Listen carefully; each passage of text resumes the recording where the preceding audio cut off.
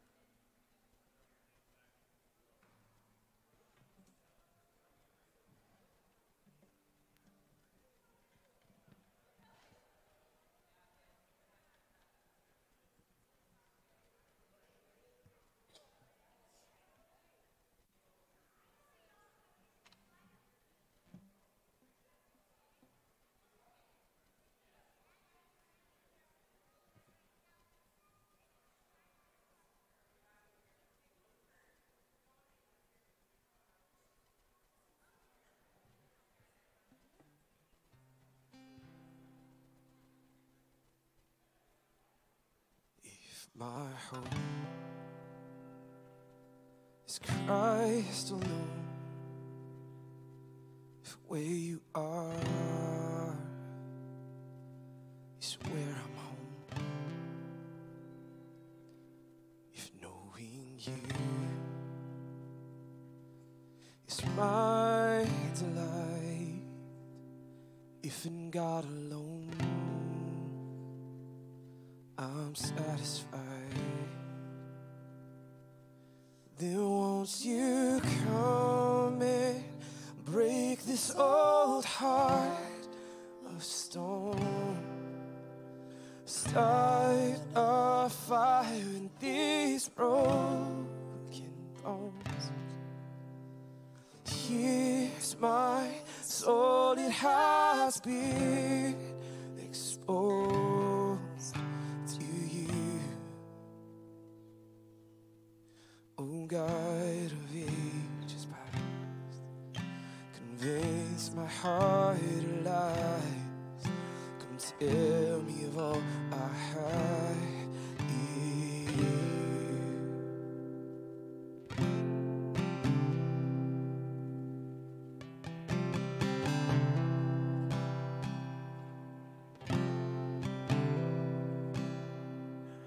And if my breath is your life laid down, if my curse your blood poured out, if in your midst all joy is found, if where I walk now holy ground, then won't you come and break this old heart of stone, start a fire in these broken bones. Here's my soul, it has been exposed to you. Oh God of ages past, convince my heart at last. Come tell me of all I have in you. You are the one who holds my future. If your love is what I'm searching for, if you are the one, if you are the treasure,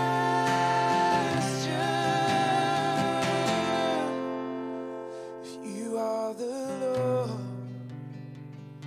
then won't you come and break this old heart of stone, start a fire in these broken bones.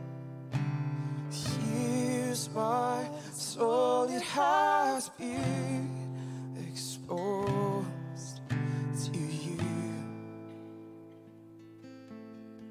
Oh God of ages past, convince my heart at last. Come tell me of all I have in you.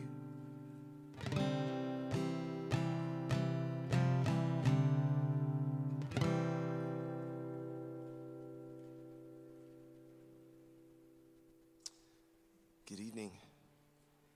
Grace and peace be with you.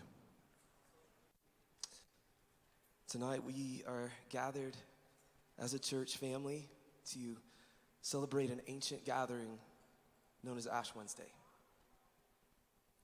And this is the night that begins our season of Lent, which lasts until Easter Sunday. And tonight begins a season of preparation. We're preparing. We're remembering that death and resurrection are real. Jesus, God the Son, tasted death and accomplished resurrection from the dead. So in the season of Lent, we prepare by experiencing and participating in spiritual postures and practices, soberly facing our own sin, our own depravity, our own wretchedness. We confess our sin, we turn from our sin, and we bow our hearts and our lives in complete submission to the Lord. It's a season where we're going to be fasting and praying. We're going to be meditating, steeping in Scripture. And we seek the face of Christ because he first sought us and he first loved us. So tonight you're invited. We invite you to experience and to participate in a singular vision of God. You're invited to be slow and to be careful, to listen to what the Holy Spirit is doing in you, what he's doing in you through the Word of God. And when you have a sense of something tonight that you need to confess it. We invite you to have breath prayers. God, have mercy. Lord, have mercy. Lord, forgive me. Lord, be gracious to me, a sinner. And as you acknowledge relationships that need to be addressed, maybe you have thoughts come about stresses and worries and anxieties. Maybe you have the hand wringing. Let the hand wringing come. Let it come to the surface. Jesus stands ready to save you. Tonight, we're reminded of our mortality, we're reminded of our rebellion against God. We're reminded of the rebellion against God of the first man, Adam, who brought a curse. Scripture tells us, this is what God said to Adam. He said, the ground is cursed because of you. You'll eat it by means of painful labor all the days of your life. It'll produce thorns and thistles for you, and you'll eat plants of the field. You'll eat bread by the sweat of your brow until you return to the ground, since you were taken from it. For you are dust, and you will return to dust. We remember tonight we are dust. We experience death because of sin, rebellion against God. So tonight, let's take a posture of prayer. If you will, stand with me.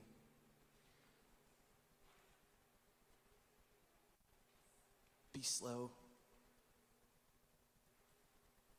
As we push on into the presence of God, be slow. Let's say this together. Be gracious to me, God, according to your faithful love, according to your abundant compassion, blot out my rebellion.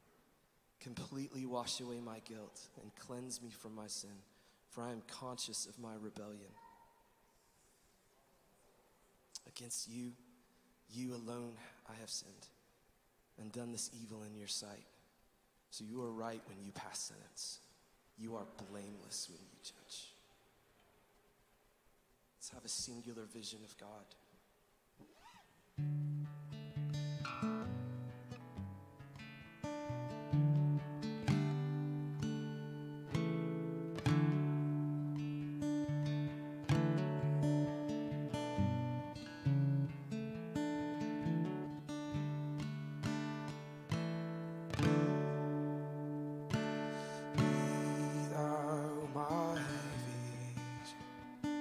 O Lord of my heart,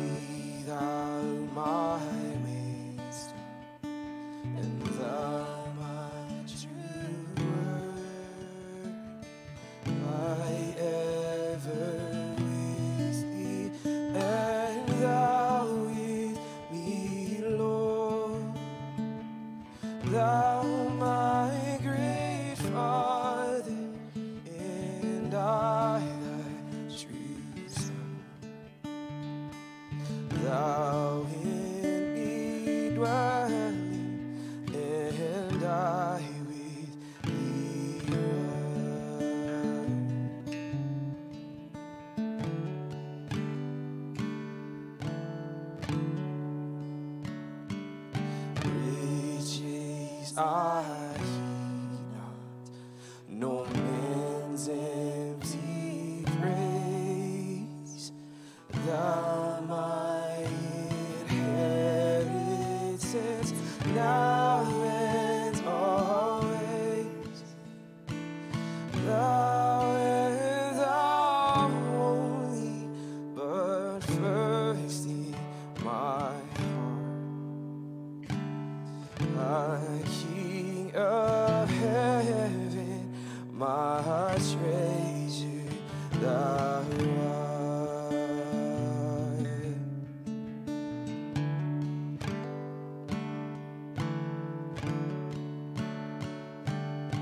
My King of heaven, my victory won.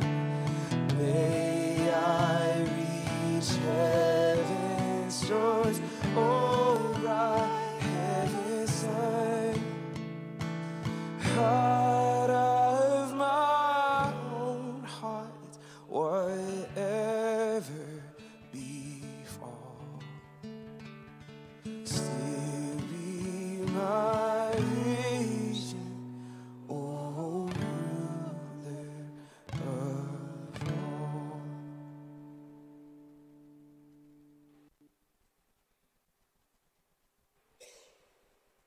Indeed, I was guilty when I was born. I was sinful when my mother conceived me. Surely you desire integrity in the inner self, and you teach me wisdom deep within. Pray this. Purify me with hyssop, and I would be clean. Wash me, and I will be whiter than snow. Let me hear joy and gladness. Let the bones you've broken rejoice. Turn your face from my sins and blot out all my guilt. God, create a clean heart for me and renew a spirit within me. Do not banish me from your presence, but take your Holy Spirit from me. Restore the joy of your salvation to me and sustain me by giving me a willing spirit. And then I will teach the rebellious your ways, and sinners will return to you.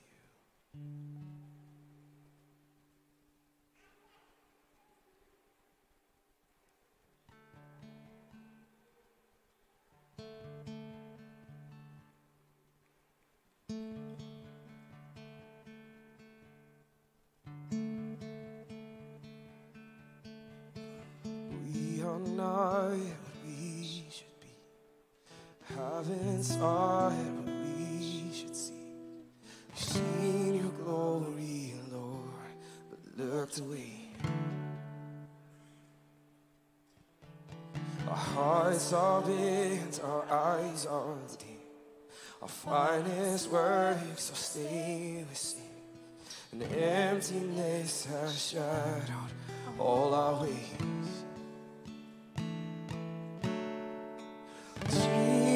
Jesus Christ, shine into our night, drive our dark away, till your glory fills our eyes. Jesus Christ, shine into our night, bind us to your cross, where we find life.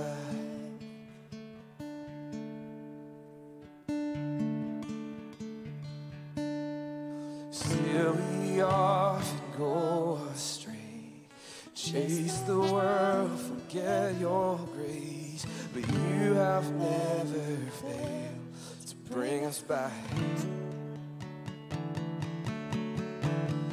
Feel the depths of what you've done. Death you died, victory won. You made a way for us to know your love.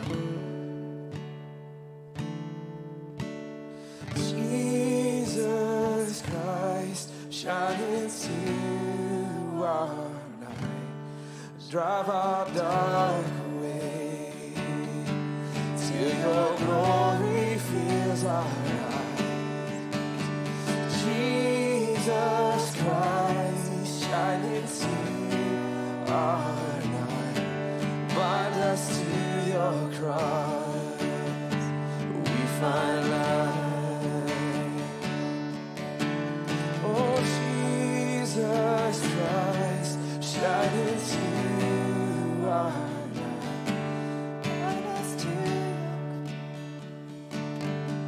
till your glory fills our life.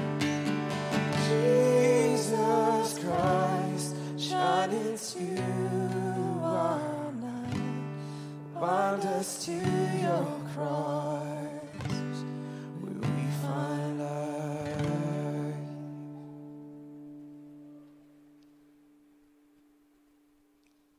We are responsible for our sin, yet God the Son bore the punishment for our sin on our behalf. Yet he himself bore our sicknesses, and he carried our pains, but we in turn regarded him stricken, struck down by God, and afflicted.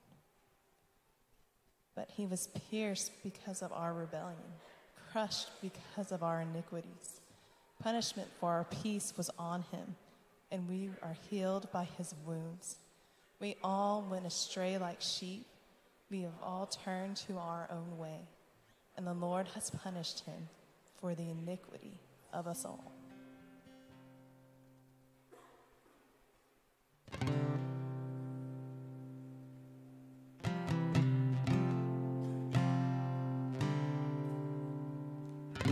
Death has no hold on me. Feels lost, haven't been redeemed. Jesus has made me.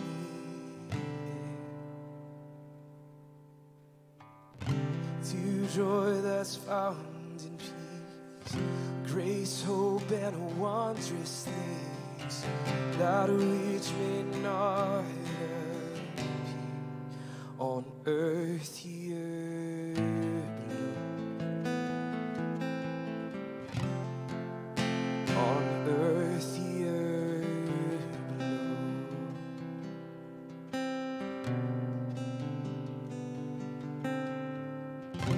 You raise your right hand, swallow death and tears, there with your unfailing love. You breathe life into my soul.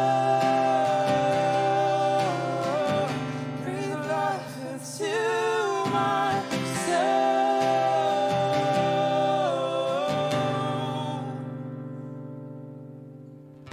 Like oceans foam and rage, your love destroys all hate. Jesus has conquered death. My sin, it has no name. My shame has been erased, for you have paid my day on earth here below. Yes, you did. On earth here below.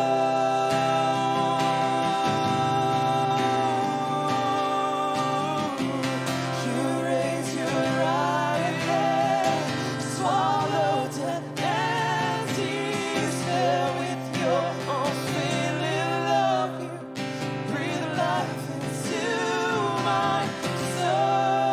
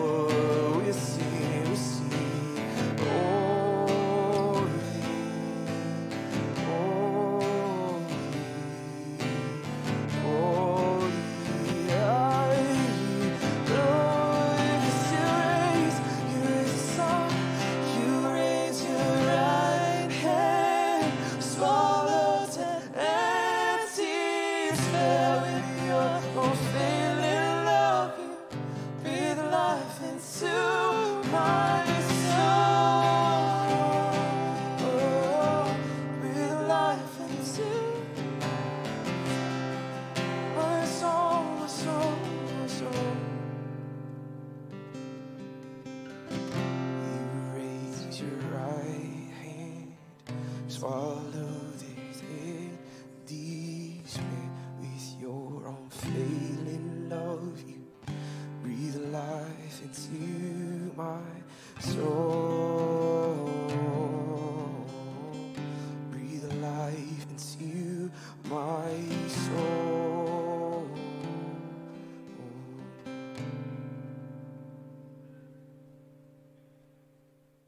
You may be seated.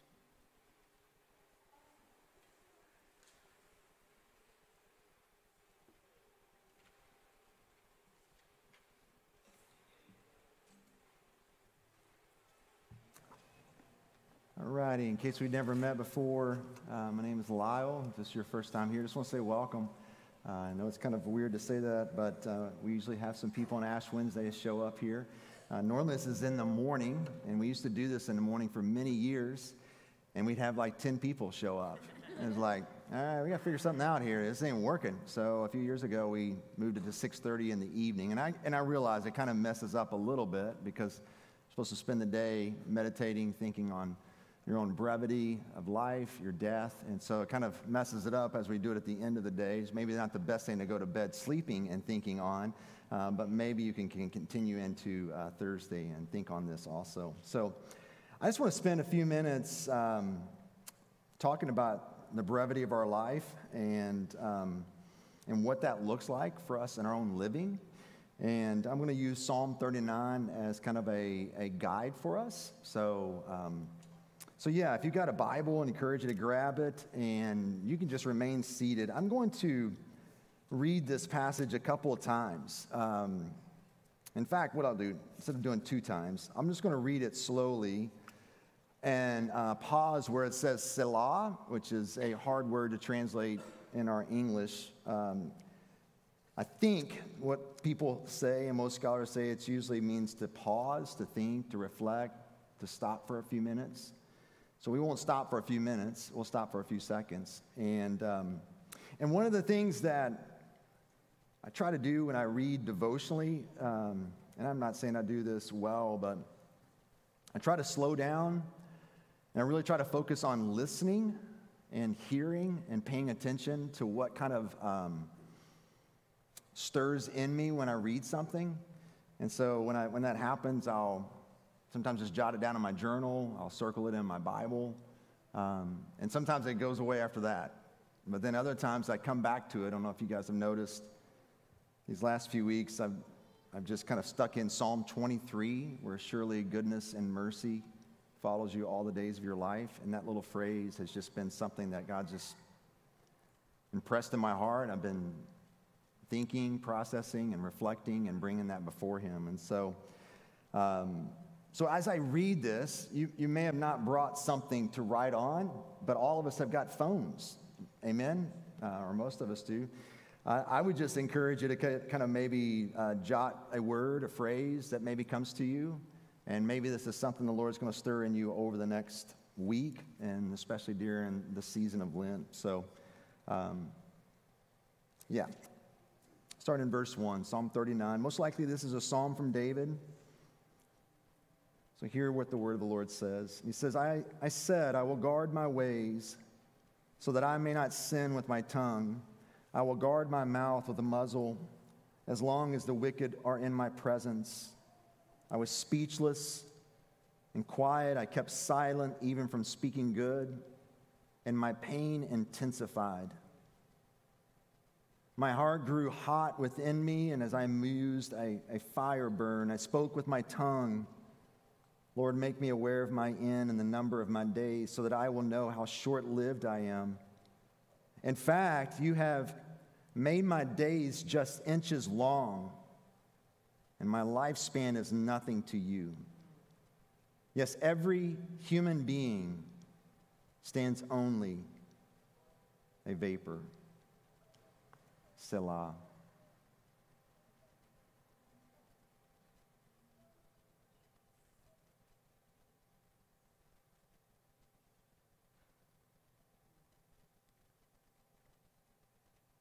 Verse 6.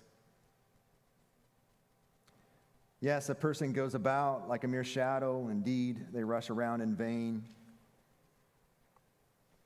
gathering possessions without knowing who will get them. Now, Lord, what do I wait for? My hope is in you.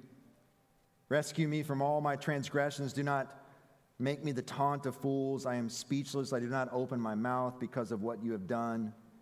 Remove your torment from me because of the force of your hand. I am finished. You discipline a person with punishment for iniquity, consuming like a moth what is precious to him. Yes, every human being is only a vapor. Selah.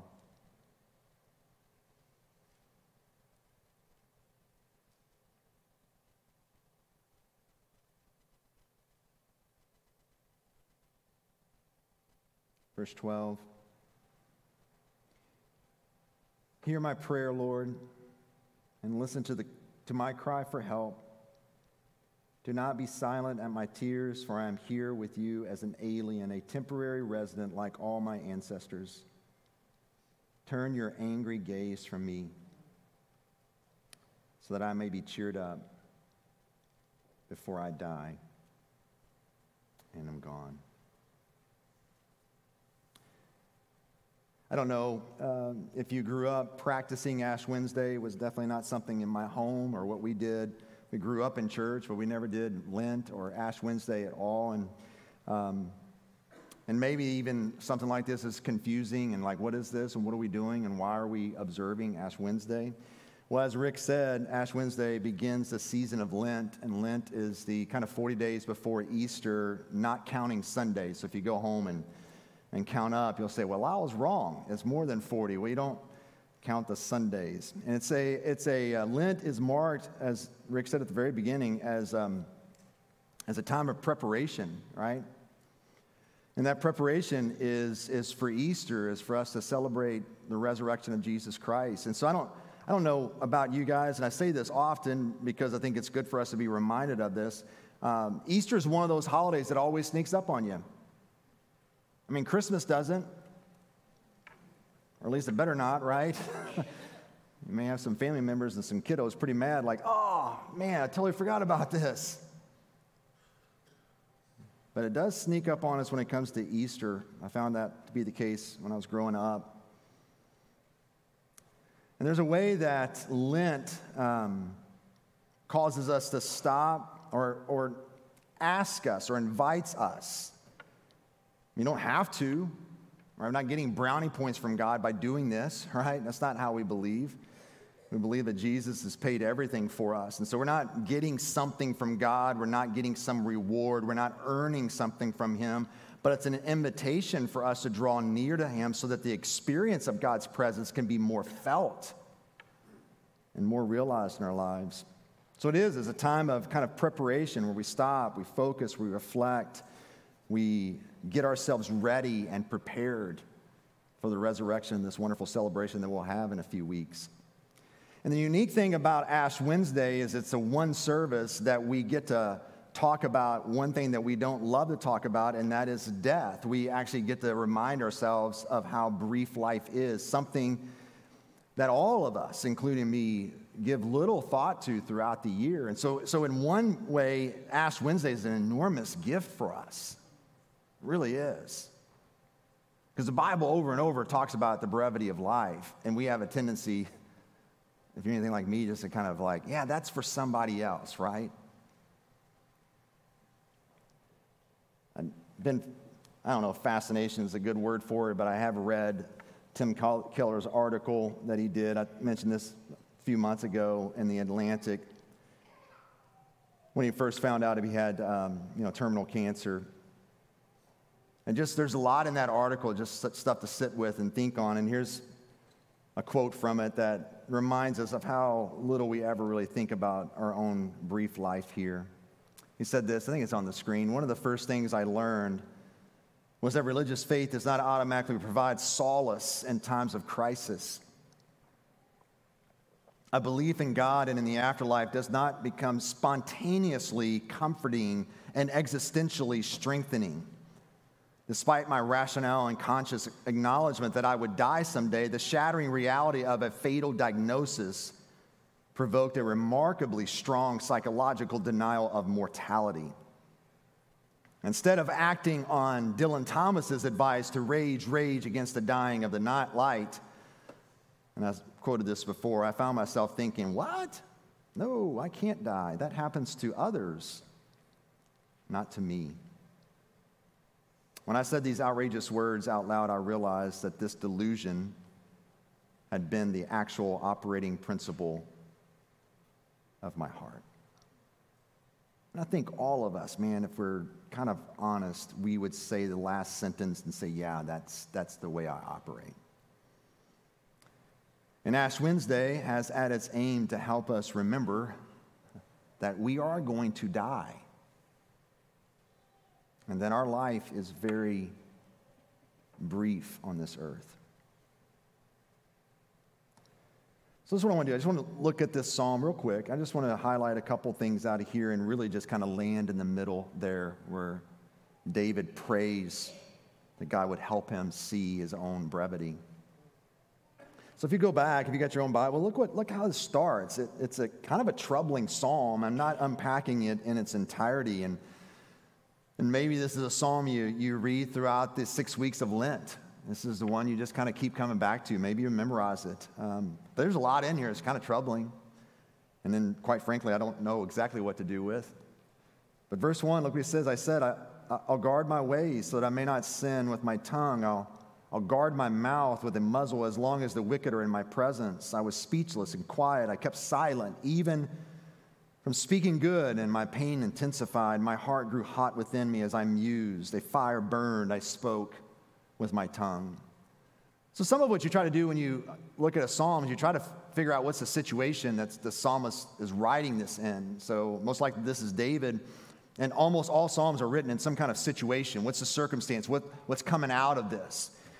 And some are clear and some are really unclear, and I think the unclarity of some of those is on purpose so that we, readers in 2022, can resonate and identify with the psalmist. Like we can put our situation, our circumstance in that. So I think the vagueness sometimes is obviously on purpose. And so here, we don't know exactly what's going on, but something's happened to David to where he doesn't even want to speak around the company of the wicked or around people that are not followers of God because he's a little nervous about what he might say about God. He's kind of there's a little trepidation there, a little concern of what may come out of his mouth in the presence of people that don't really love Jesus or love God. And so he's kind of muzzling his mouth. He's holding it back. And so the question is, like, what's going on? Why is he doing that? Well, if you skip down to verse 8, we get some kind of hint of what's happening to David here. Verse 8 says this cry to God, rescue me from all my transgressions. Do not make me the taunt of fools. God, save me, save me. Verse 9, I'm speechless. I do not open my mouth because of what you have done. Remove your torment from me. Those are hard words to hear. Because of the force of your hand, I am finished. You discipline, there's the key word, you discipline a person with punishment for iniquity, consuming like a moth what is precious to him. Yes, every human being is only a vapor, Selah. So in some way, we don't know exactly what's going on here. We don't know the full situation, what's happening. But somehow David is being disciplined by his own personal sin. This is not a God that's just kind of, out of the blue decide, I just want to make David's life miserable. You know what I'm saying?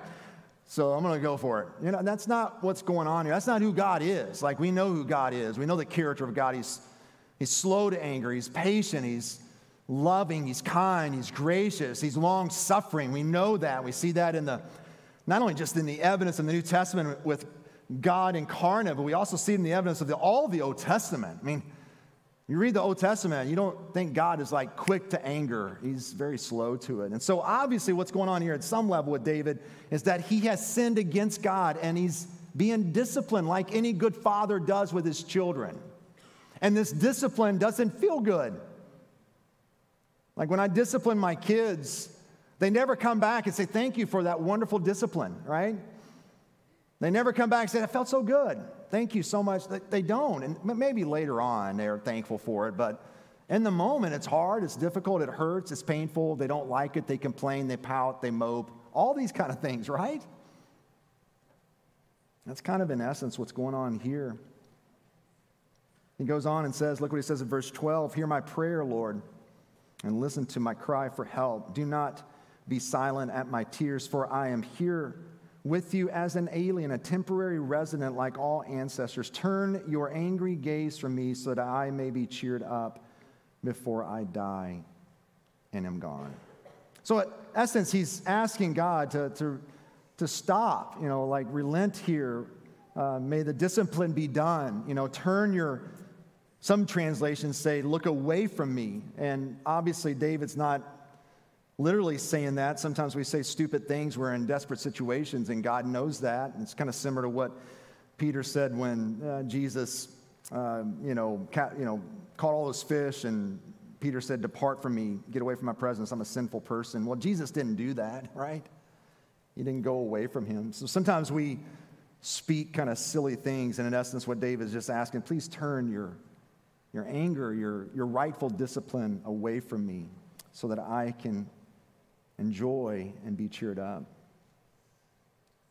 But notice, the first thing that comes out of David's mouth when he talks, right? So we kind of know what's going on in David's life, right? So these two bookends. But when he speaks, notice what he says. Verse 4, he doesn't ask. The first words that come out of his mouth is not, take this off of me. The first words that come out of his mouth in verse 4 is, Lord, make me aware of my end and the number of my days so that I will know how short-lived I am. In fact, you have made my days just inches long, and my lifespan is nothing to you. Yes, every human being stands as only a vapor.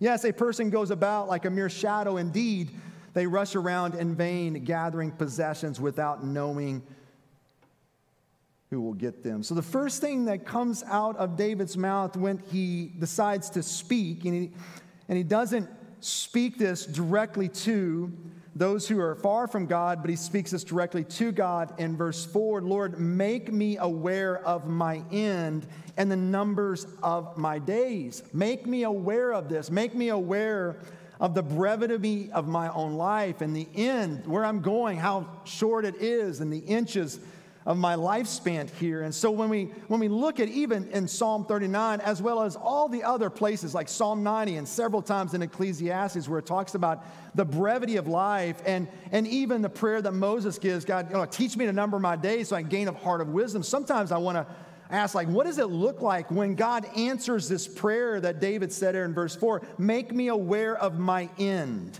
and the number of my days? What does that look like in real life? And when I'm aware of my own brevity. I think for some of us, and maybe just me, because this is kind of what I think, but some of us, I feel like to live with an awareness of the certainty of my death and the brevity of my life, it creates, I've got this angstiness of living. That I got to get things done. I got to really work hard. I've got to, my life is going to be short, so I better accomplish a lot of stuff, and I better do everything right. And it kind of like, I know I'm moving my arms like that's what, like inside of me, it kind of creates this angstiness. It's like, oh my goodness, brief life. I got to make sure I use it well. Like we get all freaked out. It's almost like, when your kids are young and you get like someone takes your kids for 3 hours, right? You remember those? For those, maybe you're in it right now, but when you got your kids, you don't have kids for 3 hours, it's like, oh my gosh, what are we going to do, right? We only got 3 hours, and we're just like, everything we want to do, and it creates this angstiness. Yeah, there you go. Thank you, Justin. A little amen there. They just got a newborn too, man. I don't think that's what it means for us. When we have an awareness of the briefness of our life, I don't think it's supposed to create this angstiness. There's probably other ways you can describe this. I just think what we're after is just faithful living.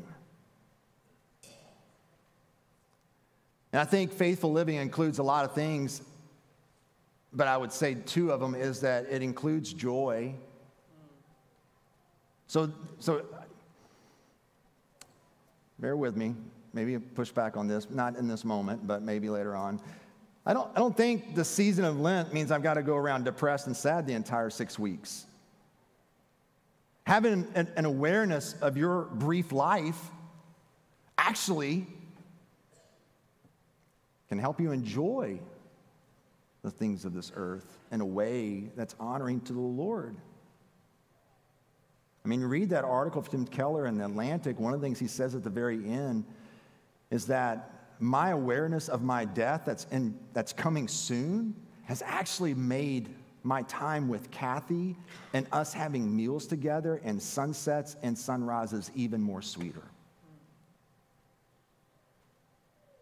There's this idea, I think sometimes when we think about, if I really understand that my life is brief, then the gifts that God gives us, I've got to approach them with these stiff arms.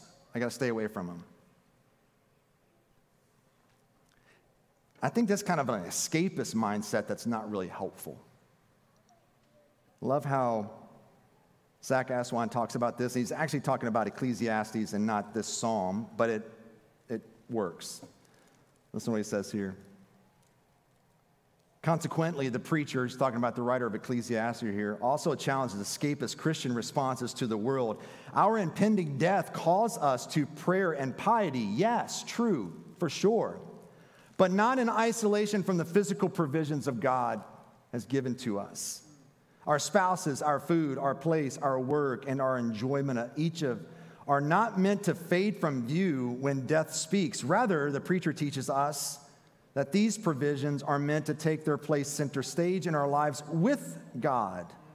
These are His gifts to us and are not trash to be thrown in the dumpster while we carry our Bibles and sit in the alley waiting, not wafting. I really messed up that quote, didn't I? Waiting with praise and prayer for death that comes. Look, man, faithful living, when we keep in mind the brevity of our life, does include joy, and I would add briefly here, it also includes sacrifice.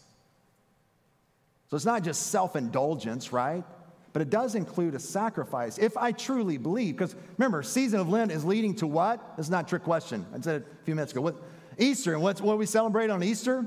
Resurrection. So if we, no, I know this is a stretch, but I struggle believing, if we really believe the resurrection is true, what's true of Jesus, if am I in Christ, is also true of me, and Jesus rose from the dead, so then therefore I'm going to rise from the dead. And I know it's easy for us to confessionally say that, but I'm telling you, at times it's really hard to really believe. Is that going to really happen? And I'm going to rise from the dead? And if that is true, then therefore we can sacrifice here, right? We can say no. We can sacrifice for the good of others because this brief life is not all that there is. So you see what I'm saying? You follow me? It's not either or, it's both and. Yeah, there's joy here, but there's also sacrifice. We can give up because there's coming a day where there will be no more death, where we can enjoy life with God in this new body, in this new world to its fullest. So we don't have to be people that are going around angsty. Oh my gosh, I got one life. I can't, I got to enjoy myself. No, it's like, no, I'm going to rise again someday.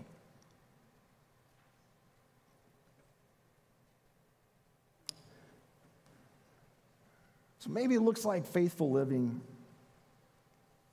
more than it looks like angsty living, right?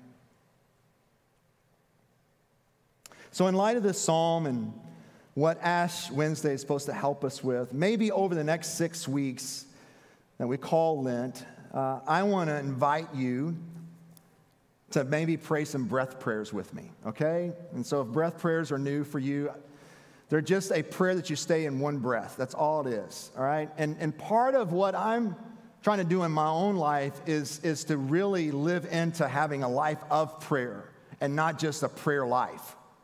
And what I mean by a life of prayer is this: I want to just be aware of God's presence and be in continual conversation with Him all throughout the day. Doesn't mean there's not a space for us to pray in the morning, have some set aside time for that in the evening. I'm just trying to get more in the habit that God is with me at all times. I'm just going to have a conversation with the man. I mean, it may look really weird if people see me on the road, but so be it. Or I'm in Kroger. That was the wonderful thing about Mass. When we wear masks is I could talk to myself without anybody knowing what I was doing. Now I get caught. But breath prayers are just a simple prayer that we can say with one breath. And so what if we did this together as a body for 6 weeks? And I'm going to bring them on the screen. We'll have these over the next, throughout the season of Lent, and I'll have Seth put these back up again so you can either take a picture now or write them down a little bit later. And these are all built out of that middle part of Psalm 39 where it says, so week 1 would be this: O Lord, make me know my end and the number of my days. O Lord, make me know my end and the number of my days. Week 2 would be, O Lord, help me to know how fleeting I am. Week 3, O Lord, make me know my days are just inches long. Week 4, and maybe this one's 2 breaths. All right, sorry. I tried to shorten down that phrase in that middle there, but I just couldn't do it. Oh, Lord, help me to reflect on the reality that every human being stands only as a vapor before you. Week 5, oh, Lord, what do I wait for? Week 6, oh, Lord, my hope is in you. That's Resurrection Week, if you're wondering. It's going to be beautiful. So, as we end here, we're going to do the imposition of ashes. And look, if you don't feel comfortable doing this, hey, you do whatever your conscience permits. Amen? You do not need to do this. This is not like, God's going to bless you more if you do them. So, but if you feel okay to do this, you can come forward. The imposition of ashes is a simply receiving kind of an outward sign and a reminder of your own mortality. The ashes imposed on our foreheads on this day are a reminder of our unworthiness and sinfulness that corrupts and stains us and leads us to death.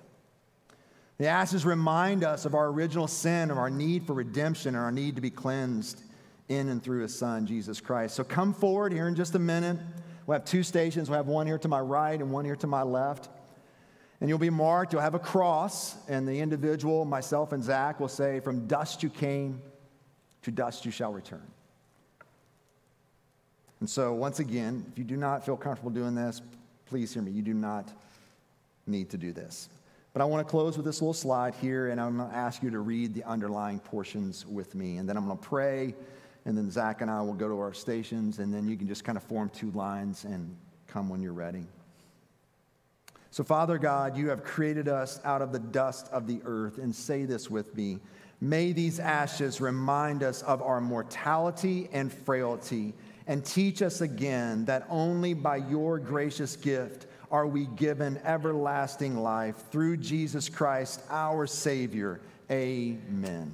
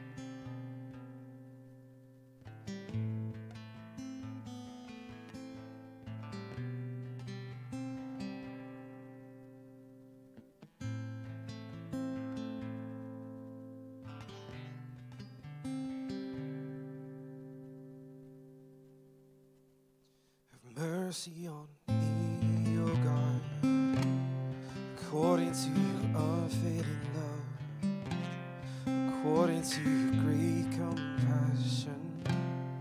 Blot out my transgression.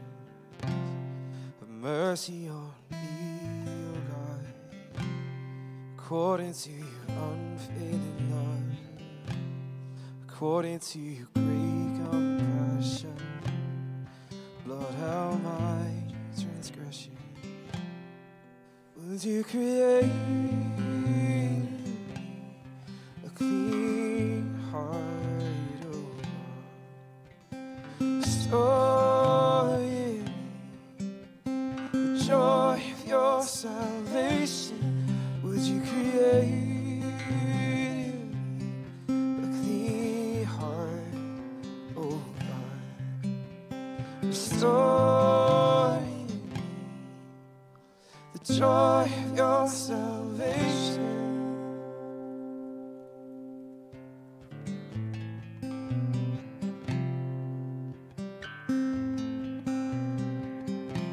The sacrifices of our God are a broken and contrite heart. Against you and you alone have I sinned. Sacrifices of our God are a broken and contrite heart. Against you and you alone have I sinned. Would you create a clean heart, O God? Restore in me the joy of your salvation. Would you create in me a clean heart, O God? Restore in me the joy of your salvation. Wash me white as snow, I will be made whole. Wash me white as snow, I will be made whole. Wash me white as snow, I will be made whole. Wash me white as snow, and I will be made whole. Wash me white as snow, and I will be made whole. Wash me white as snow, and I will be made whole. Wash me white as snow, I will be made whole. Wash me white as snow.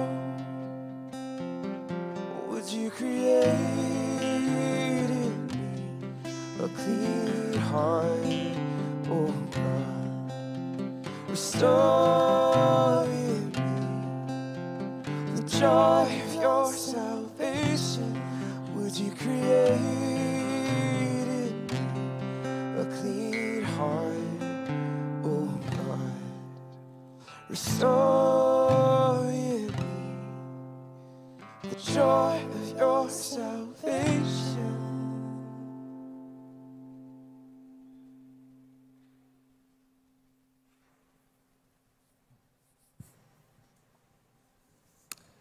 Hey, when we stand together, and I'll do a benediction once again. Thanks for coming. I know this is a unique service, but it's a really good and fruitful service for us all. So, so in good Sojourn fashion, if you want to receive this benediction, you can kind of have your hands out here.